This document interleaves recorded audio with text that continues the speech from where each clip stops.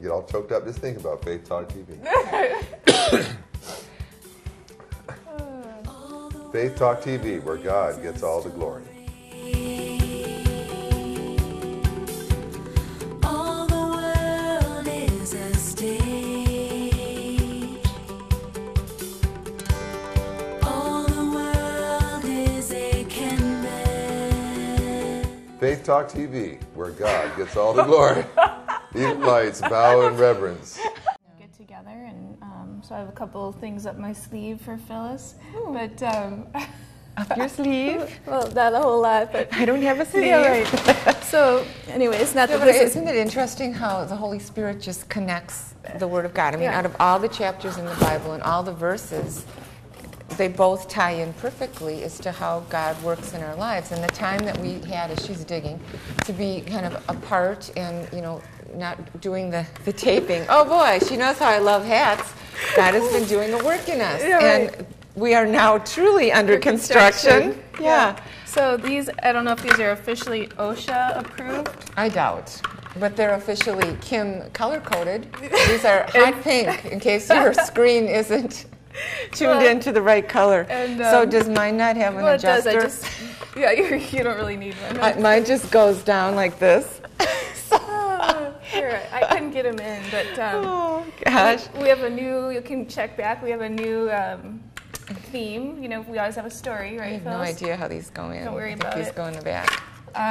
But Don't worry about it. it's all right. She doesn't. It doesn't matter. But we're gonna be using those coming up with some future episodes and a new. I'm so excited. I know, and a new ad, and that goes along with Philippians.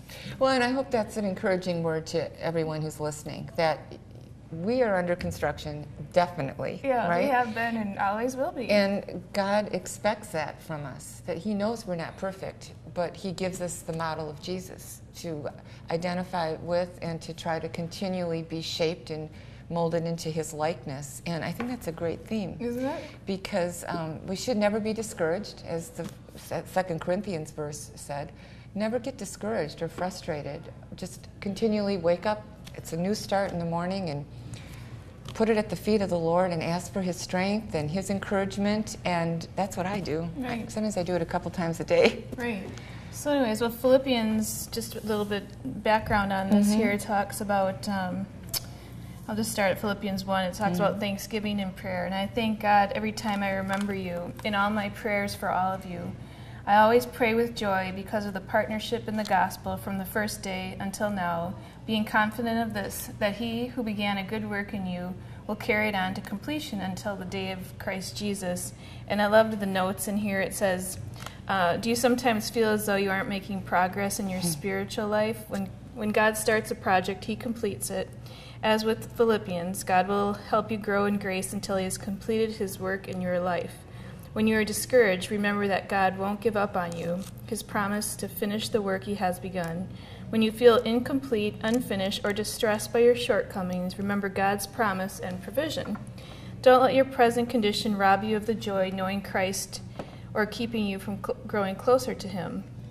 I just thought that was pretty interesting. There's so much in there in the notes about it, but Right. It was a very personal letter of thanksgiving that Paul wrote to the Philippian people and to the church of Ephesus, and it was just that, encouraging them as well, because they continued to support him and in all that he did. And so you may not be out in Africa in the field, and you may not be in the inner city working in the ministries, but when you support the ministries with your funding and with prayer support in any way that you can, you become part of that ministry. And just as those people were so dedicated to supporting Paul and what he was doing to share the gospel message, this is such a heartfelt, beautifully written letter. Right. And I love this. And in one of the other verses in here that's very encouraging too is Paul says, I can do all things through Christ who strengthens me. One of my favorite verses. And so whenever I'm feeling kind of weepy and like, oh, I can't do this, nope, I can do all things. It's not through my own efforts, but it's through that of what God does through us with the power of His Holy Spirit. So that gives me encouragement. I know it does you, Kim. Right. And I pray that it does to the person listening to this message right now. Yeah, well, and that's what the notes had there said also, just about you are partnering with people when you help others who are in ministry or random acts of kindness and spreading the gospel message. So, and then Richard did give us this little tidbit in his blog on his site. Okay. It says, "Let us not become weary in doing good, for at the proper time we will reap a harvest if we do not give up. Therefore, as we have opportunity, let us do good to all people, especially those who belong to the family of believers." And actually there's a gentleman I've been wanting us to do an interview with. He's a youth pastor in the area, and they go out and do street ministry. And we're going to, hopefully this next month, we'll get a chance to talk to some of them. But they go down to the inner city and knock on doors and meet people on the street and share the gospel. And we'd love to maybe send Ben with them someday and have him come in here and share some of his story. But he had sent a message out today saying that he needed prayer and that he was really struggling in many areas, and provision was one of them. And all these people were sending him scripture about how Satan attacks, and just to encourage him to press on today. So we lift him up in prayer, and really he's doing fabulous work for the Lord. It's really exciting, and I look forward to meeting him. Yeah, that's exciting. Yeah, So, I like that. yeah. Many years ago, I shared that with you. Our church, and me personally, we were part of the inner city street ministry, and it's a powerful way of recognizing the need to share the gospel with those who don't know the Lord. And to see someone come to know Christ and accept Christ it's a huge blessing to be a part of that.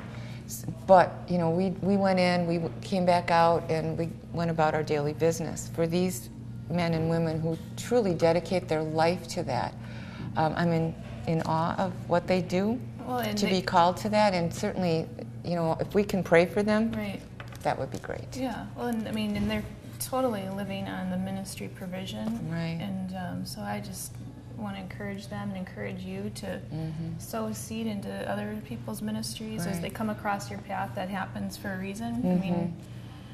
And in the local ministries like that, we see it. We see every cent that's given, 100% used to further the kingdom. Right. Oftentimes when you see a lot of TV ministries where they're asking for money, you're distanced from that, and you really don't know where it's going. But these men and women, every penny of it, it's just amazing how dedicated they are. Yeah. It's exciting to be. Yeah, I look forward to meeting him. An exciting opportunity. Yeah, great. So you do have lots of fun things to a couple share. Other things. More, okay. Well, just as we were talking about our 2-year anniversary, earlier this year with my book coming out, and then meeting Josh Turner.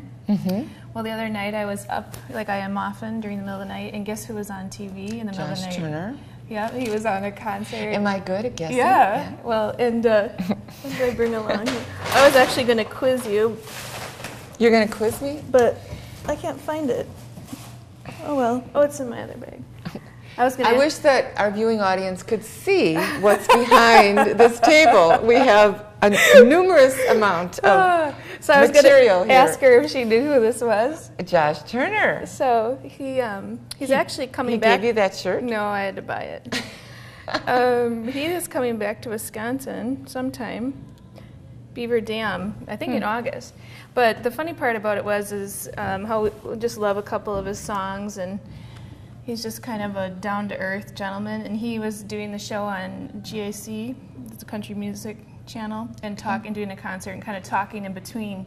And he had said there's a song he has called "The Long Black Train," and that he wrote that song one evening. And then he said you just never know the impact any words or song can have. But a lady had told him how she was going to commit suicide, and she heard that song and decided to flush the mull down the drain or whatever. The pills. And not Josh, but the pills. Yeah, not Josh, but the pills.